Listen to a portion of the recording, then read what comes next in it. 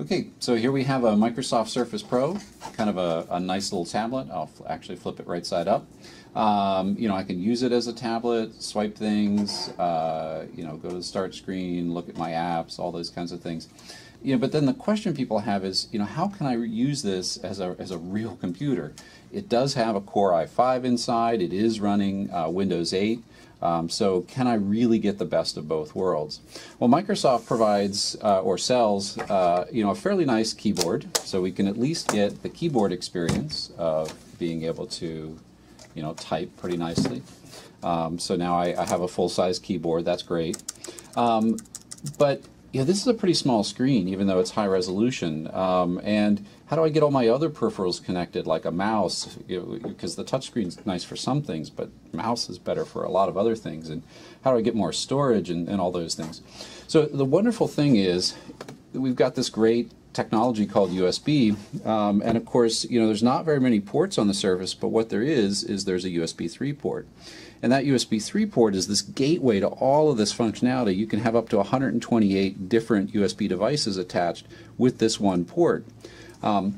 So we're Plugable Technologies. We sell a lot of USB devices, so we wanted to show some of the ones that are a particularly good match for the Surface Pro. So the first one I wanted to show you is the Plugable USB 3 docking station. So inside this docking station is a USB 3 hub, and you get some extra USB 3 ports to, you know, further connect additional USB 3 devices.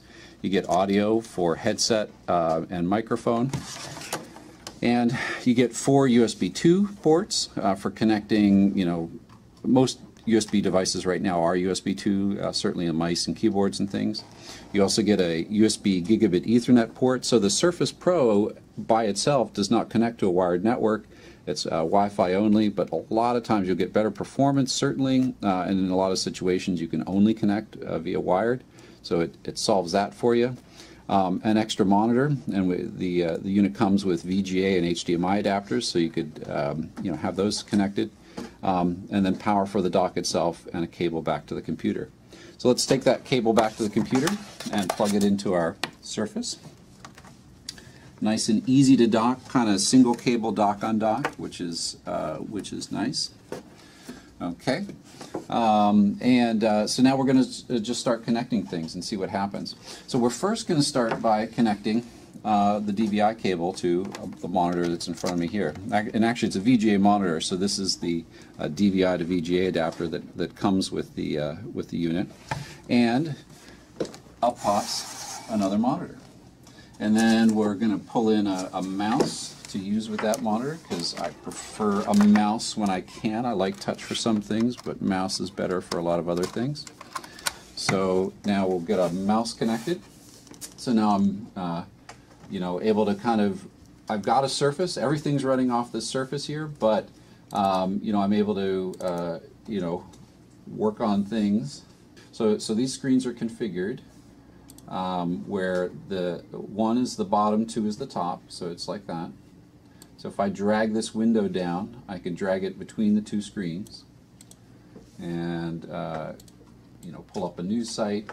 And so now, instead of being kind of trapped on this very nice high resolution screen but small screen, now I also have this additional screen over here, and I can you know, be working on multiple things at once, you know, go somewhere else here, and you know, already now I've got a lot more kind of happening with the Surface, a lot more useful.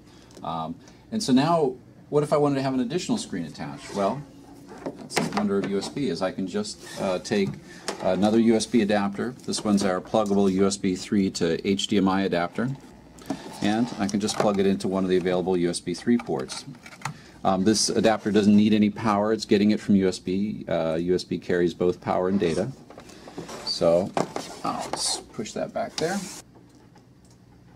And so then our third monitor will come up. And if I pull up this screen resolution control panel and drag that over there, you can see that I've got monitors 1, 2, and 3, and I can easily move applications between them. Very fast, very nice, and everything that's happening on these 2 monitors here are all happening via USB 3. Now I'm going to take my Ethernet and I'm going to plug that into the back of the dock. And now my connection switched from a wireless connection now to an Ethernet connection down there. And I'm getting, now better internet connection speeds. If you've got a gigabit network, this will operate at about 700 megabits per second or so, maybe around 800 at best, which is better than most Wi-Fi networks, which you're only going to get between 50 and 200, maybe 300 at most. So there you go. I've now turned what was this kind of nice tablet, but a screen that's too small to get real work done, into a real setup where I've got a mouse, I've got a keyboard, I've got the small screen, but now I also have 2 additional big screens that I can really get some work done, bring up some big spreadsheets, bring up some big documents, and when I'm done with it all, I can just unplug one USB 3 cable, take my Surface, and go.